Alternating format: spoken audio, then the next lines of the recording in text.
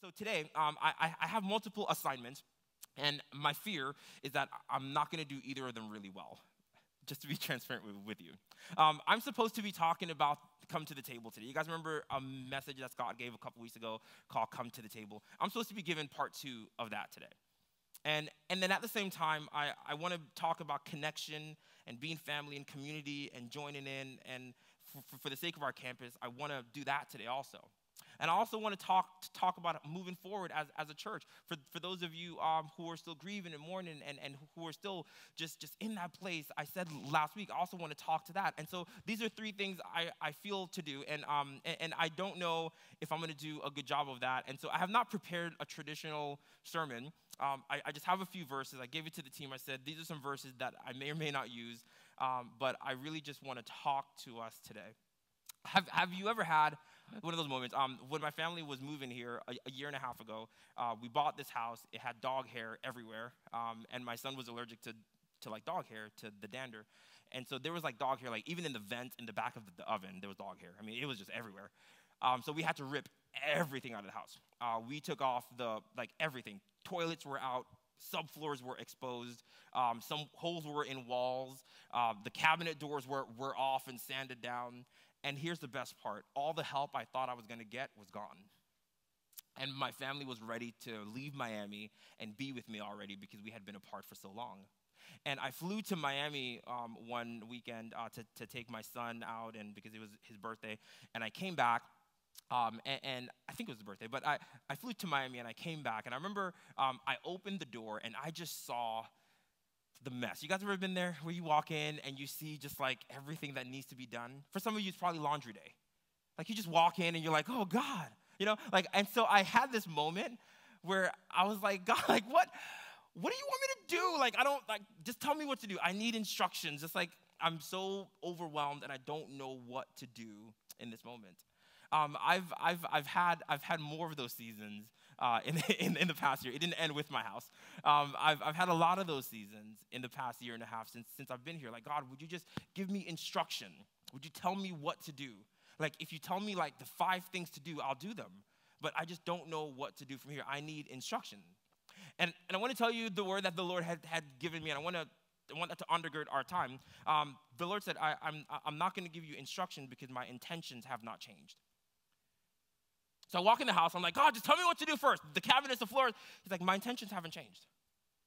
It's like, I'm not going to give you instruction, and my intentions haven't changed. It wasn't really comforting. So if that doesn't make you comfortable, it's okay. But I found that in my faith, I find that oftentimes I'm looking for instructions as to what to do. Like, I just want to know what to do. And I think sometimes God would say, like, I'm not trying to give you instructions. I'm trying to give you my intentions. Like, I'm not trying to give you the 5 things I want to do, want you to do. Like, I'm trying to give you my overall intention. One of my favorite Bible passages comes out of John chapter 5, especially as a former atheist, as one who has known the scriptures to disprove Jesus. And I've spent a lot of time arguing and debating with pastors and Christians, debating the scriptures in faith. I have come to learn that this passage has resonated with me the most over the years, and I probably read this passage at least once a week, and I want to share it with you because I've read it a lot over the past couple of weeks. And it reads this way, John chapter 5, verse 39. This is Jesus talking to the Sadducees and Pharisees, and Jesus says, you study the scriptures diligently because you think that in them you have eternal life. But those are the very scriptures that testify about me, and you refuse to come to me. He's saying you're reading the Bible and looking for instruction, but the Bible is actually not about instruction. It is about an invitation to come to me. And you keep reading it looking for instruction, but it's telling you my intention, and you refuse to just like receive the intention of what God is trying to do. And I think we often spend a lot of time trying to talk about the redemptive nature of God, what God is going to do in the end, what is redemption. And I think sometimes in focusing on redemption, we miss intention. Like, what is God intention? Like, or I've titled my message this way, what God wants. That's what I want to talk about, what God wants. Like, what is his intention? What does he want? Not just what does he want of me, but what does he want? What does he intend? What is the heart of God? If you have ever bought anything from IKEA, furniture store, and you still have relationships that are close. The Spirit of the Lord is in your house. I want you to know this, okay? If you buy IKEA furniture and you read the instructions, you're like, I don't know. One, it's not even in English, which I don't get still, right? It's not in English. I don't understand why the instructions are not in English because they know that they're sending stuff to America. That's just another pet peeve of mine. But so you get this furniture store and you get the furniture. It comes in a box, and you're supposed to build something this big, and it's in a box that's this big. And immediately you should be intimidated because you start to realize, hey, something's not right here. And then you start to read the instructions, and then you realize the instructions suck. The instructions are not helpful at all. So what do? You look at the picture. And then you start to build, not based on the instruction, but based on the picture. See, the instructions, sometimes you could do all the instructions right, and then you build it, and it looks like this. And it's like, well, that's not what I'm supposed to build. Because the instructions sometimes can fail because it said A and B, but there's two A's and two B's, and there's AA and there's BB, and does A go to B, and you miss it because the instructions are so confusing. Can I get an amen for anybody with an IKEA house, right? It is so confusing and hard. But here's what happens. There comes a point where I find that God shows us a picture. And the picture is supposed to sometimes override the instruction. Or Romans 8:28 puts it this way, that God demonstrates his love in this. While you were sinners, Christ died for you. God is not trying to explain his love to you. He shows you a picture of him on the cross. And the picture is supposed to show you something that the instructions can never convey. So at some point, I get lost in the scriptures trying to find instruction, and God says, no, don't forget my intention. I'm showing you a picture. Are you with me? Don't miss the picture. So John 5:39, you search the scriptures because you think in the scriptures you could build this thing by the scriptures. Jesus said you can't build this thing by the scriptures. The scriptures actually point to me. So you got to come to me. Because when you come to me and you see me, you're going to build this thing. And I've just found that that's the season I've been in. What does God want? I want to share a passage with you out of Genesis chapter 12, verse 1. And this is kind of where we get the picture of what God wants to do in the earth, right? This is God talking to Abraham, the father of our faith. This is God getting ready to fix all the problems, to do the greatest thing in the world that we want him to do. God comes to Abraham, and he says, Abraham, go from your country, your people and your father's household to the land I will show you, and I will make your name great, and you'll be a blessing. And I'll bless those who bless you. And whoever curses you, I will curse. And look at that last line. He says, all peoples on earth will be blessed through you. That somehow all the problems that we see in the world, that somehow God is going to fix it through Abram. And there are a variety of views as to what the problems are in the world. Like, what is wrong with the world? If you have not asked that question or known anyone who asked that question, and everyone will propose some kind of answer as to what's wrong with the world, right? You guys ever asked that? Have you ever answered that? And you will have a variety of answers. Some will say, it's politics, people with power. That's what's wrong with the world. That's what's wrong with the world, right? Some people would say, it's socioeconomics. It's the fact that there's class systems and there's rich and there's poor, and that's the problem with the world. Some people will say it's climate. It's the climate change. It's because we have too much oil and resources. That's what's wrong with the world. Some people say social media. Instagram and Facebook is ruining the world. That's the problem with the world. They used to tell me it's millennials that's wrong with the world. They say millennials are ruining the world, and I'm a millennial, and I was like, I'm not the problem with the world, right? But and then if you're really spiritual, it's just Satan. It's just Satan. That's what's wrong with the world. And the Bible presents maybe a different picture as to what is really wrong with the world. And here's how you can find what's wrong with the world. You find what's wrong with the world by focusing on what God is fixing. When something starts to leak in my house, oftentimes I go to the leak to find out, well, there's water coming from here, so I should probably just put some tape over right there. But a good plumber knows better because water can move, and it can move down the pipeline, and it could fall in a certain place. So don't let the place where the leak is fool you. You got to trace it back and you got to find the hole. And so where the plumber is working, that's where the real problem is, because I just want to patch a hole and dry it up. But God says, you can't just do this. I need you to see what I'm working on, because whatever I'm working on, that's the problem. That's what I want to fix.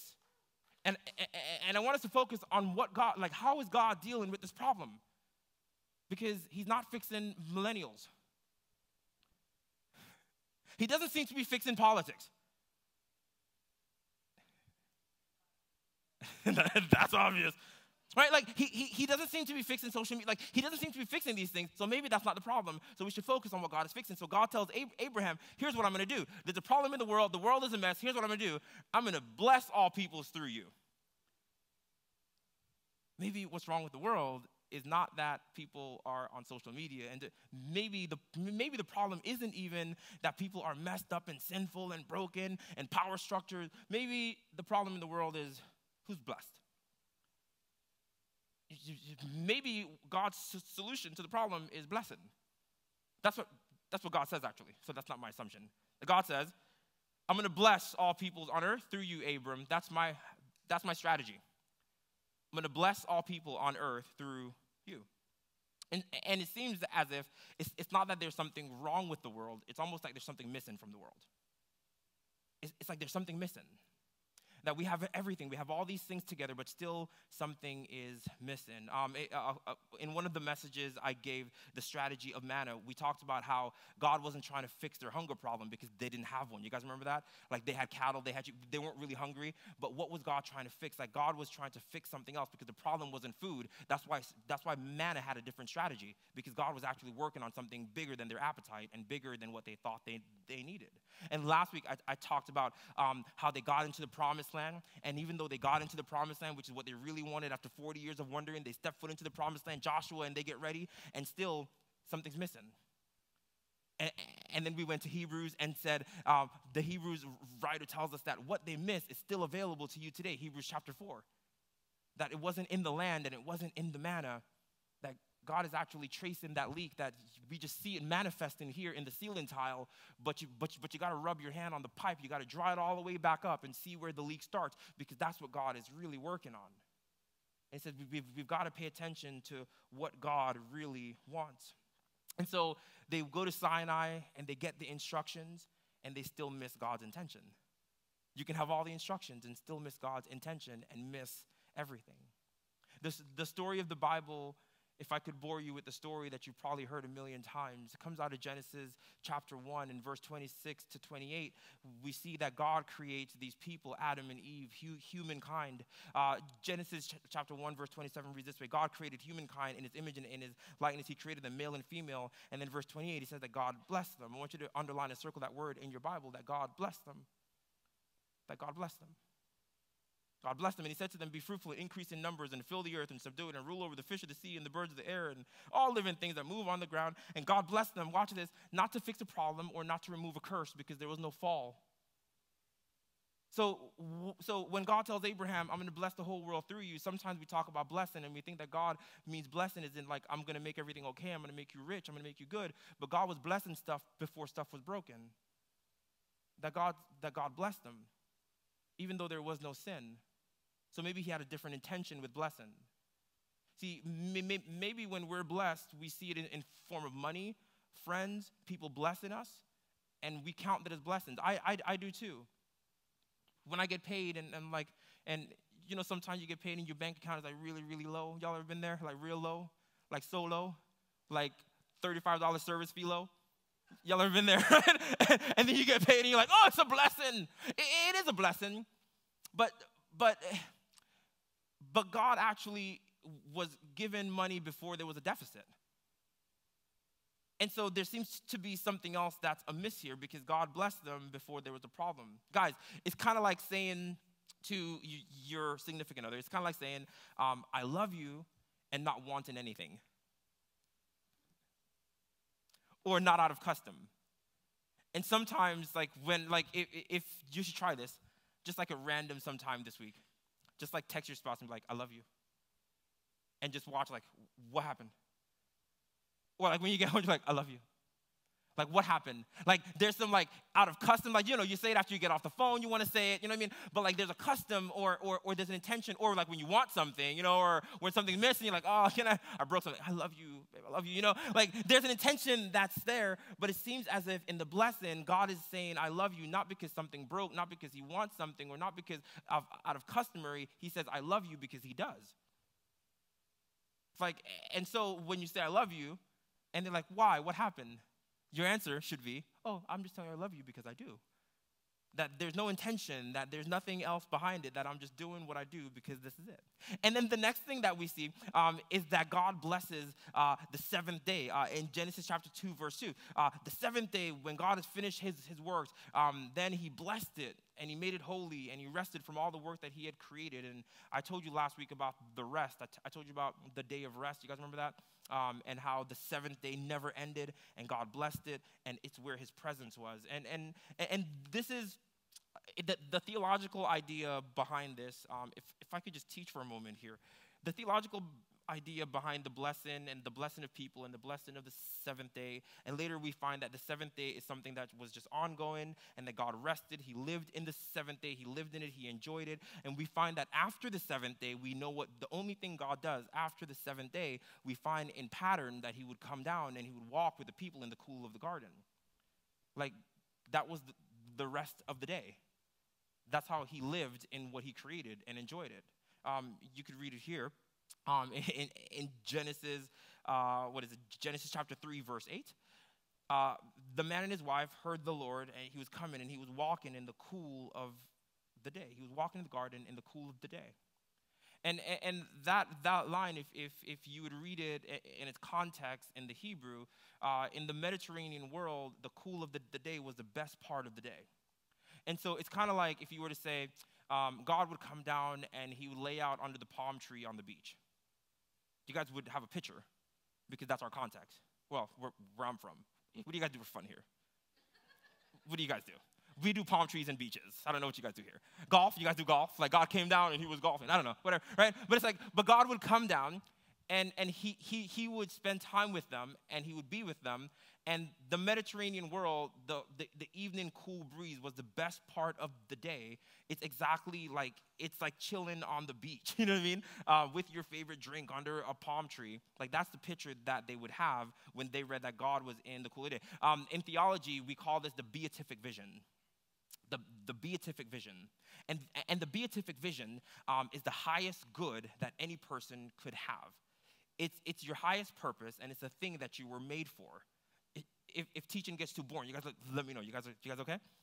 And so the beatific vision is one where I'm loving and enjoying God, and God is loving and enjoying me. That's the beatific vision. That's the highest good. That I'm just with him. I'm enjoying and I'm loving a God who's enjoying and he's loving me. We're in the cool of the day. There is no sin. Like there's nothing wrong, and he's just here to spend time with me, and he's just with me. That's the beatific vision. That's the highest good. And the intention, what God intends in the beatific vision, in the cool of the day, on the seventh day where he rested, before sin comes into the picture, we have to have, we can't just go to redemption. We're staying in intention. What did God intend? What did God intend? Not what he redeemed. Let's stay here for a moment. What did he intend? He created everything. He set up the seventh day. It's never ending. And then he comes down, and then he's in the cool of the garden with them, and he's walking with them on a regular basis. And he's just saying, like, I just want to enjoy you. It is a place where we enjoy God. It's where you enjoy two things. You enjoy company and conversation. You know those people who you can spend time with them and just enjoy their company and enjoy conversation? That there's really no other alternative, that there's no ulterior motive, that there's nothing else that we're going after, that we're not trying to fix anything, we're not trying to change anything. Like, this is what it means to be blessed. This is the blessing. To live in the blessing of God. It means that God has no other motive and no agenda. That God loved Adam and Eve just because they exist. I want you to hear me for a moment. To be loved just because you exist. We don't know this really well. The closest we can get to this is the picture of a parent and their child. That the child is born and the child is a baby. The child can't do anything. And the parents have an overwhelming love for the child. You guys know what, ladies, you remember that feeling? Like when you had this baby and like some of you hadn't even seen the baby yet. And you were mad at the nurse and you wanted to fight. That was my wife. That was her. She's like, where's my baby? And like, you haven't even seen his face really good yet, you know? But there's this overwhelming love. Why? Just because you exist. You have done nothing to impress me. You've done nothing to disappoint me. You've done no miracles. You've taken out not one garbage out of the house. You have not washed one plate in the house, haven't cleaned up one room. All you did was just be born, and I want your company. I just want to be with you. That's the beatific vision. That's what God is after. That's what God wants. And we see this in the scriptures because it's the highest purpose and it's the highest good. That's why when we keep reading in the story, when the man and his wife, Genesis chapter 3, verse 8 to 10, God comes down. They hear God walking in the garden because it's a customary thing in the cool of the day. They start to hide from God, and then God calls to them and said, "Where are you?" And then he answered, "I heard you coming in the garden, and I was afraid because I was naked, and so I hid."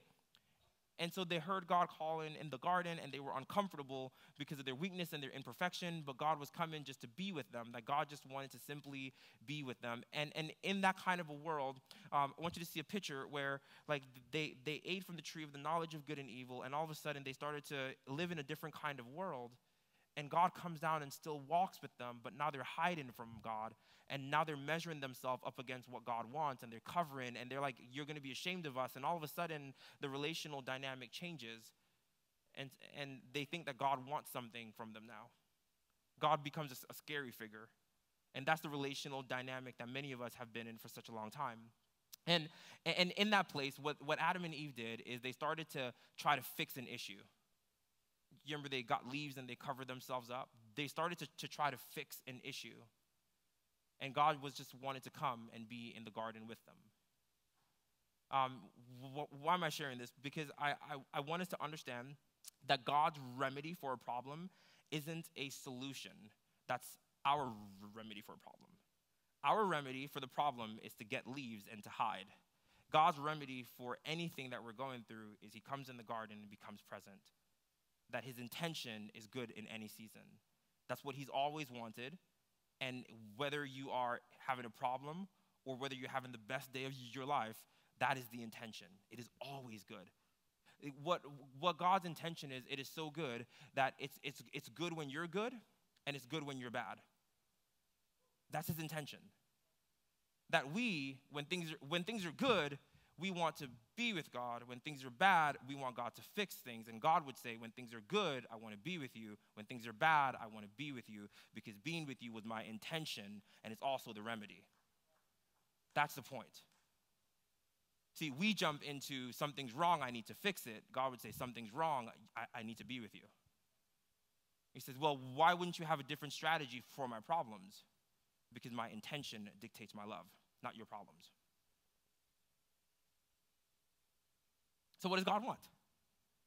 And this is really important, and I hope this thing just kind of begins to stir some things in our heads, because sometimes I think we're fixated on giving God something that he does not want, or thinking that God wants something from us that he does not want, or sometimes we want God to give us something that he does not want to give us. Like, God, would you heal me, bless me, give me? God's like, no, I just want to be with you.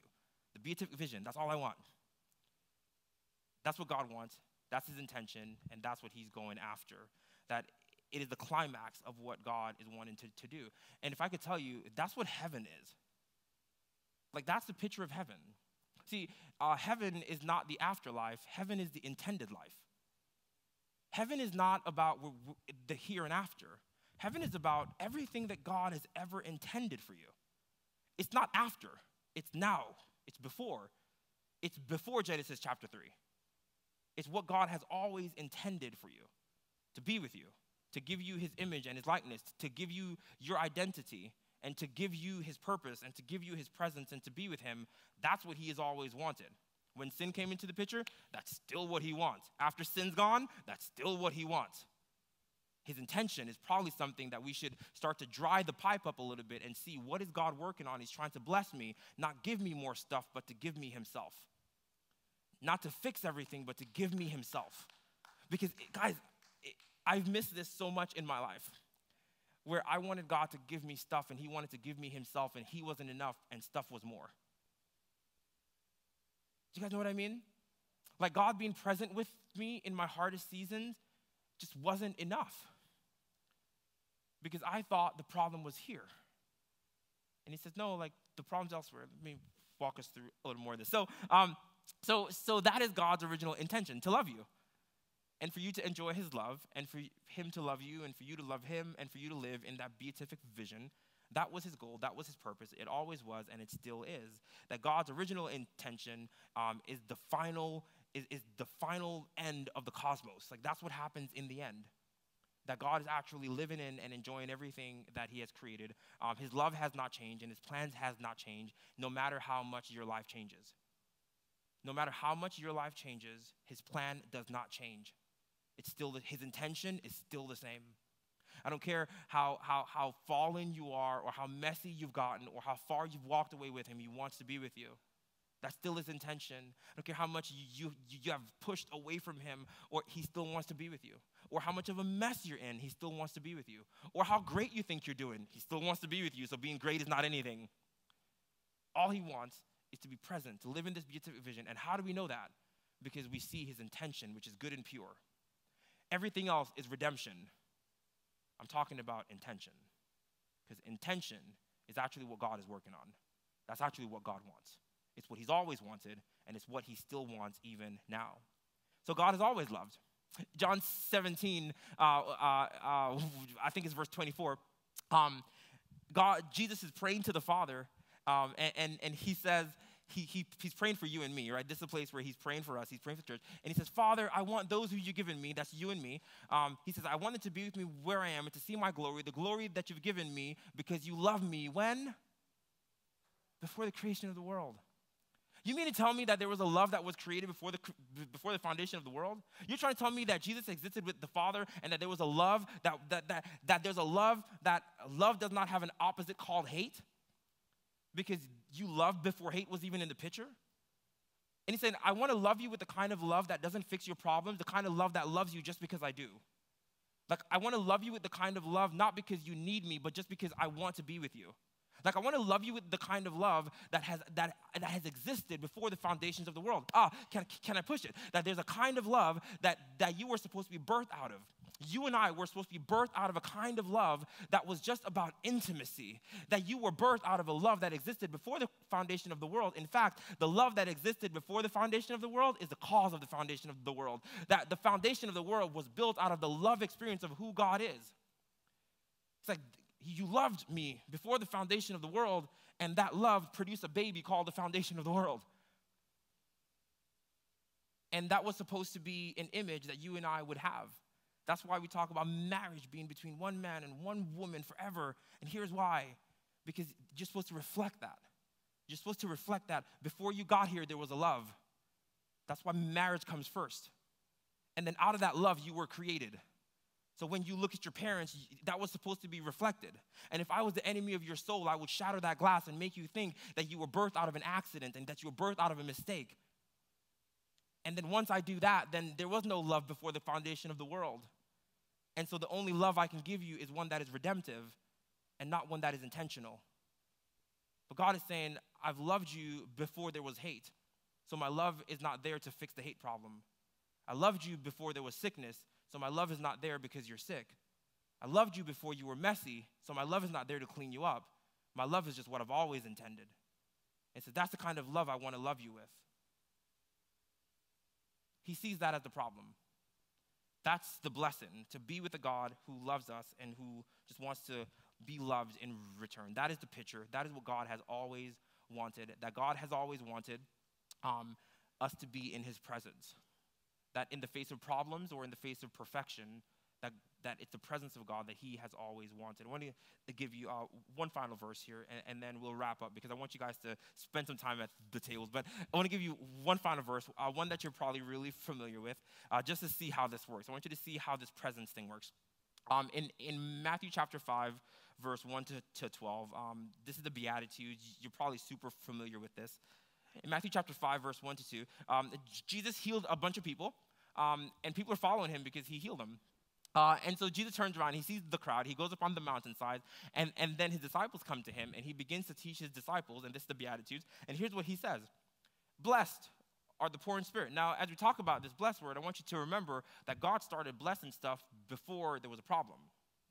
that he made man and woman in Genesis chapter 1, and he blessed them and said, be fruitful and multiply. He had the seventh day, he blessed it and said, come live in it and enjoy with me. And then he says, Abraham, like, I'm going to restore all things through you. Through you, the whole world is going to be blessed again. Like the blessing of God that we lost in the fall is going to be restored, and it's to be with God, a God who's enjoying you and enjoying me. Like that's what it's here to do. Not to fix everything, but to be with you through everything. That has always been the intention, and it's going to work all the way through. Watch this. Jesus says, blessed are the poor in spirit, for theirs is the kingdom of heaven. If you're in your Bible, I want you to underline the poor in spirit. Blessed are those who mourn. I want you to underline the word mourn, for they will be comforted. Blessed are the meek. Underline meek, for they will inherit the earth.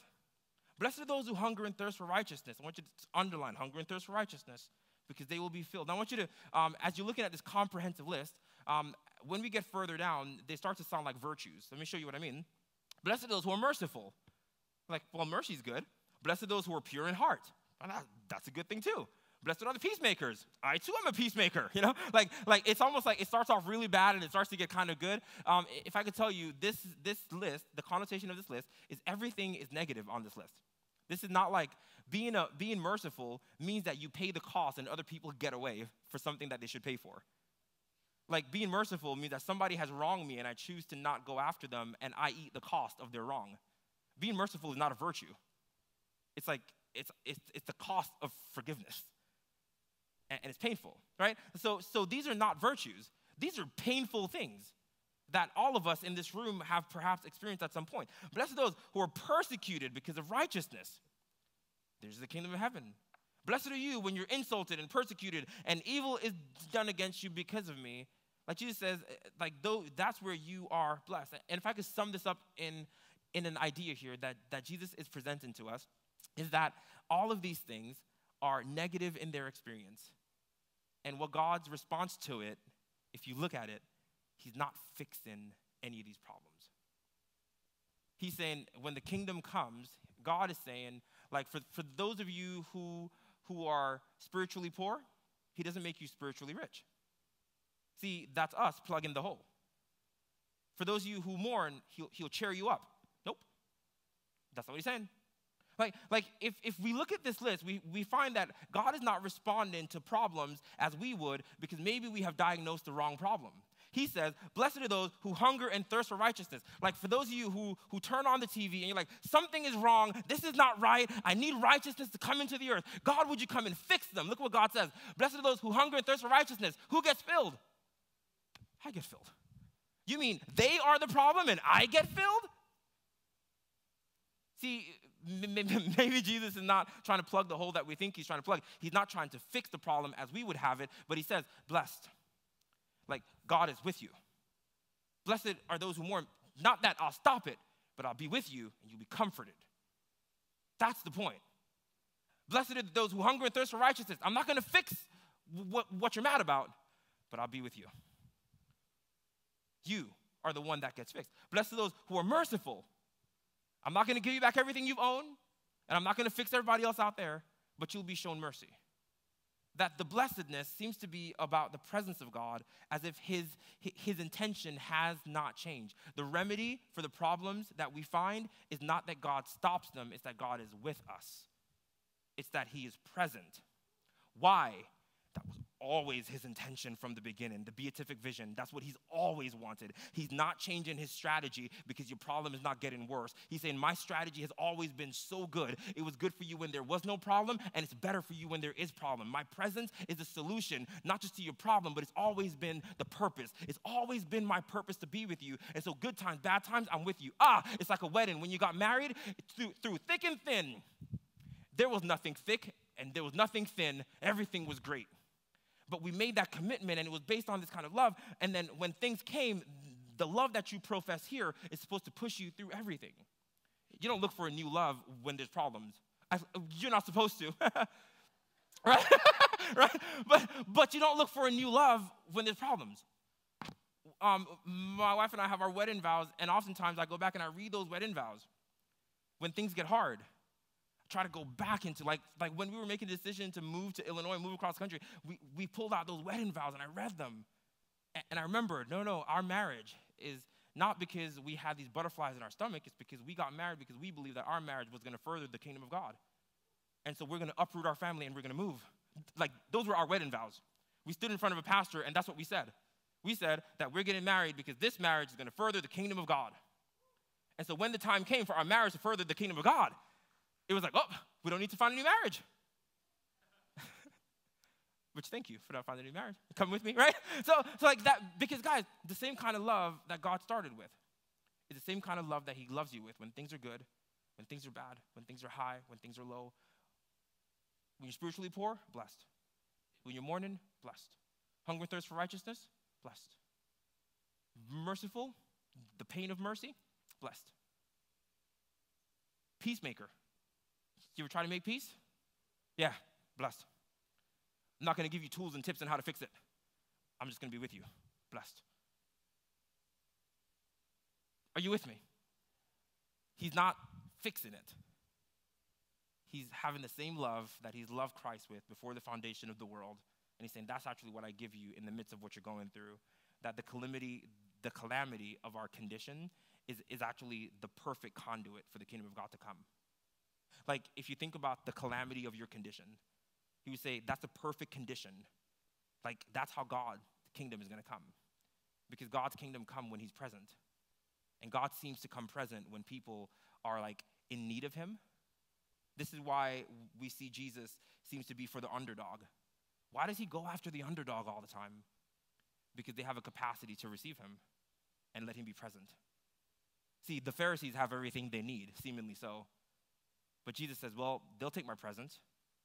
And Abraham did say that the whole world is going to be blessed, not that they're going to get more money. How many of you know that Abraham was rich before he met God?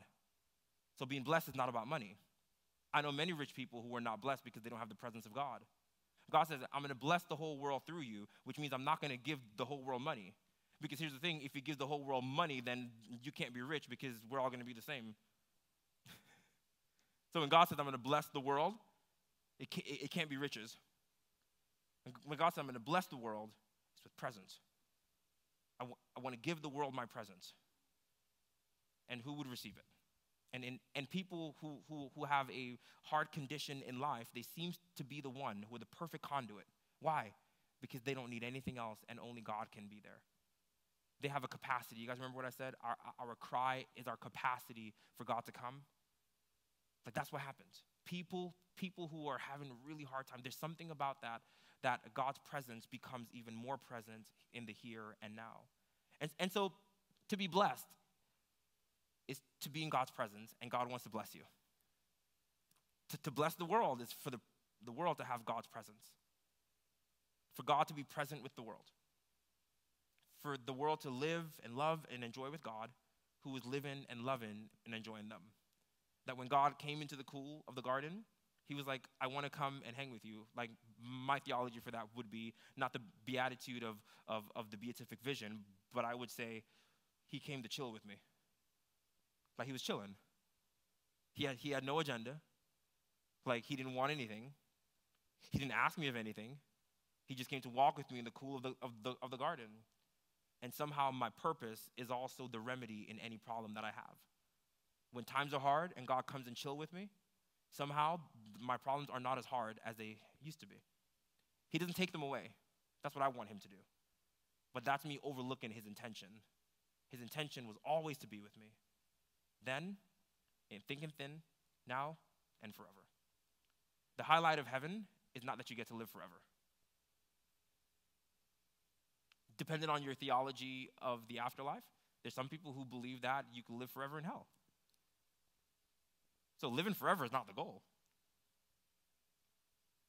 It's living forever with God. His presence is what makes heaven heaven. If God moves out of heaven, you shouldn't want to go. Like, you shouldn't want to be there. Like, what makes heaven good is that God is there. That's why when God decided I'm going to pack up and move out of heaven and come into the earth, we're like, oh, Jesus, I just want to be with you. Why? Because heaven has come, because Jesus has come, the King has come. It is not about me going anywhere. The heaven is where God is. So that's why when Colossians 1 says he packed up everything and he threw off glory and he came into his own and he became flesh, we're like, oh, if God is here, then this must be heaven. The kingdom is here. Why? Because God is here. Because what makes the kingdom kingdom? The presence of God. God being present with us. I thought it was everlasting life. You're wrong. That's not the key feature of heaven. It's with God. And so when God decides to give you something, he gives you himself. He gives you his presence. And then he says, I want to bless the world through you. And this is where I believe that you come in this story. That you receive God's blessing. And then how do you be a blessing to the world? See if you're paying attention. How can you be a blessing to the world? Being with people. Do you guys see that? Like, sometimes we want to bless people by giving them stuff. Sometimes we want to bless people by doing stuff, by saying stuff. But if we knew God's intention, we would know you are a blessing just by showing up. That your presence is a blessing. God tells Abraham, I'm going to bless you. I'm going to bless the whole world through you. Because wherever you go, I will be, and there will be a blessing. Jesus had the same idea. He says, it's better that I go, because when I go, I'm going to give you the Spirit. I'm going to put myself in you, so I will be in you. John 17, I will be in you, and you will be in me, that wherever you go, then I will be there. And it's not that you're doing miracles everywhere you go. It's that where you go, God's presence is there. When you enjoy people, the beatific vision starts to happen again. When people start to enjoy you, the beatific vision starts to happen again. That's why I want you to be enjoyable. That's why I don't want you to be a fuddy-duddy. That's why I want you to be enjoyable. Because when people enjoy you, what's happening? That beatific vision. That's why I want you to enjoy people. Why? Because when you enjoy people, the beatific vision is happening all over again. Because Christ is in you and you are in him. He says, that's how I'm going to fix the problem. I'm going to bless the world through you. Chapel family, you are a blessing. You are a blessing to be around. You are a blessing to be with, just as God is. I promise this is the last passage. In Colossians chapter 1, verse 24, it reads this way. This is Paul speaking. He said, now I rejoice in what I'm suffering for you, and I fill up my flesh with what is still lacking in regards to Christ's affliction for the sake of his body, which is the church, which is you, the church. He says, I have become its servant by the commission of God, which he gave me to present to you the word of God in its fullness. This is what God wanted him to give, the word of God in its fullness. It's the mystery, watch this, that has been kept hidden for ages and generations. What does that mean? It means that they missed it when they got out of Egypt. They ate manna and missed it. They got into the promised land and missed it. They thought that God was trying to stop the leak from here. They missed it. But look what Paul says. It was a mystery. It was hidden. But to them, God has chosen to make known amongst the Gentiles the glorious riches of this mystery, which is what? Christ in you is the hope of glory. That's the mystery. Everybody thought that it was going to be in the heavens and in the ethos. But God said, no, here's the mystery. Here's what I've done. Christ in you is the hope of glory. The hope of glory is not heaven coming down. The hope of glory is heaven coming out of you. The hope of glory is not that God fixes everything. The hope of glory is that Christ is in you. That's how stuff gets fixed. God says, I'm going to take Abraham. I'm going to bless the whole world. How are you going to do it? I'm going to put a promise in him. And wherever Abraham goes, that promise is going to be there. It could be Isaac, it could be Jacob, it could be Israel, the 12 tribes, Jesus. It doesn't matter. God has planted something inside of him. And then Jesus comes and says, now I want to give it to the Gentiles. I'm going to release the Holy Spirit. I'm going to put myself in every single person. That's the hope of glory. The earth is searching for glory and it's hidden in you. Be present. That is the story of the scriptures. The mystery has been hidden for ages. That when God wants to give glory into the earth, it's Christ in you. And when people enjoy you, you enjoy people. There's something about together. Jesus says, there's something about you being together that the whole world knows that I exist. There's something about you being together that lets the whole world know that I love them. What is that? It's the beatific vision, being with God. Not trying to fix stuff. Not trying to give you stuff. Not trying to take stuff. To enjoy and love God who's enjoying and loving you. To enjoy and love each other who's enjoying and loving you. That's what you were made for. In any situation, it's good. And then when all things culminate, it's still good. Anything that fixes us now is not eternal. If you have a great healing ministry, you're going to be unemployed when you get to heaven. No one's going to need it.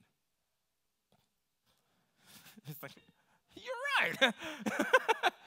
You're not going to need it. But if you have the ministry of presence, That's all that heaven's about. So don't worry about what to say. Just be there. Don't worry about what to do. Just be there. Don't worry about what God needs to say. He's not going to give you a list. He just wants you to understand his intention was to be present with you. What do I need to do? What are the 5 things? Don't worry about that. Just be present. It's in the manna. It's in today. It's in the present. I don't want you to miss it. It's easy to miss because it's small, like the mustard seed. That's how the kingdom is. It's small and it's easy to miss, but I don't want you to miss it. It's in the message of the manna. It's in the rest of today. And it's in the ministry of presence, in that beatific vision. As the worship team comes and joins me, I would love to invite you into a couple of things. If you have been coming to our campus for some time and you do not know a couple other families, the best thing you could do is to get connected in some kind of way. And there's some easy ways to do that. I know for sure that like the lobby awkwardness is there. Plugging into a team, getting into a group, like those are just easy, unintimidating ways to get connected to other people. I want people to enjoy you. And I want you to enjoy people because that's the hope of the world. It may not feel like it's fixing the leak, but maybe that's not the problem. Maybe the problem, if you trace it, is back up here, that the world needs to be blessed and you are a blessing. And God actually wants to bless you through people and bless people through you. And maybe that's what we need to give ourselves to. And I want you to be known, and I want people to know you. I want people to enjoy you, and I want you to enjoy people. That's what fixes this problem. That's what God wants to do. That's what God wants. It's what he's always wanted. It's what he wants now, and it's what he'll want forever. And I want you to do that. I want you to get to know people in our church. I want you to, like, fellowship is not just to make friends. There's something way more spiritual that is happening, and I want you to give yourself to it. And that's why we've been talking about the table, having dinner with people who you're not accustomed to having dinner with. Pastor Scott shared a message on that a couple weeks ago. It's on our YouTube page. Check it out. That's why we want you to join in, to get connected, because it's not our prayers that lets heaven come down. Heaven is in you, and we want it to come out. So that's what I want you to do. Check out our join-in tables. Get connected into a group. This Thursday night right here, we're going to be doing The Chosen. We're going to watch The Chosen, and we're going to have some groups where you can get to meet some people on Thursday night also. Just show up. Be present. Don't retreat to your homes and stay locked in there. Don't just come to church and then run out at the end. I'm telling you, the kingdom doesn't come from a sermon, good or bad. The kingdom comes when you are present. When people are present with you and you're present with them. If I was the enemy of the church, the enemy of the world, I would rob you of presence. I would rob you of being together. I would rob you of loving and knowing and enjoying each other. But if I was the king of the kingdom, I would come and I would release you to being with each other, to being together. I would encourage you to love one another. I would tell you that the greatest command is to love the Lord your God with all your heart, all your soul, and all your mind, and to love your neighbor as yourself. That's what I would tell you. And I believe that's how God is bringing his kingdom.